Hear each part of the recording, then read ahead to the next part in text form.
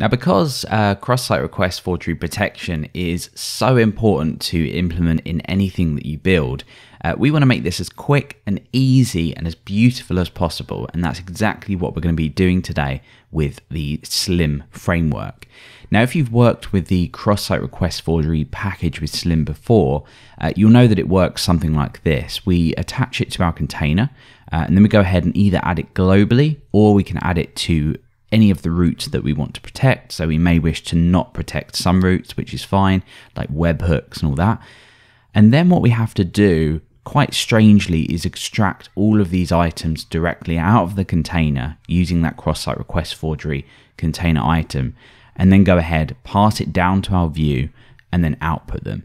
Now, this is absolutely fine if you are just very quickly creating maybe 1 or 2 routes, but going forward, this actually gets really, really annoying.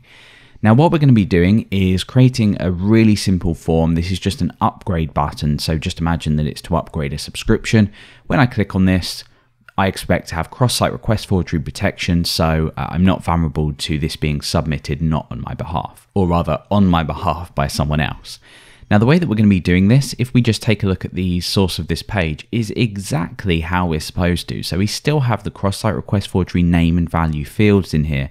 But the difference is, if we just head over to our text area and look at this view, you can see here that we're just using a helper function. And this is as simple as it gets. So this is all you need to include once you've set up what we're about to learn, and you are done. That's all you need to do. So if I get rid of this just to demonstrate, you can see that we get a failed cross-site request forgery check.